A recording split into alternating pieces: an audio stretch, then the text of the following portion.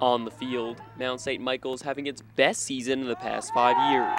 They finished the regular season 11-1-2 and earned their first division championship since 2002.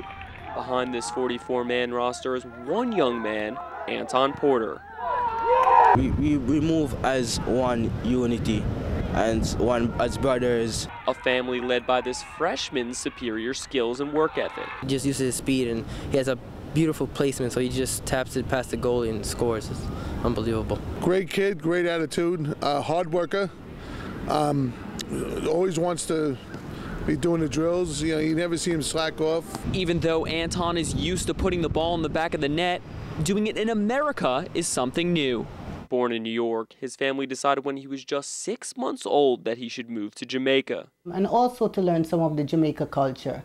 I didn't want him to just grow up and don't know nothing about Jamaica. So Anton grew up in Jamaica, living with his grandmother and coming to America every summer. He normally goes to Bronx Community College, where he will keep update with the English and maths, because although he was in Jamaica, I didn't really want him to lose everything American. And when he turned 15, his mother decided getting an education in America would be best, and competing on the soccer field would help the transition. Being that he was new from another country, I made sure that the kids all got to be comfortable with him and incorporate him into our team. At first time, like the first couple of weeks, I wasn't that familiar with the surroundings and everyone, but now I'm good.